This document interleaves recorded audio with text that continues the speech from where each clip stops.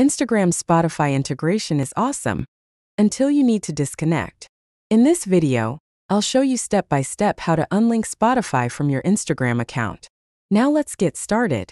To begin, open the Instagram app on your mobile device and tap your profile picture in the bottom right corner to go to your profile page. Next, tap the three horizontal lines in the top right corner. Scroll down and tap App's website permission.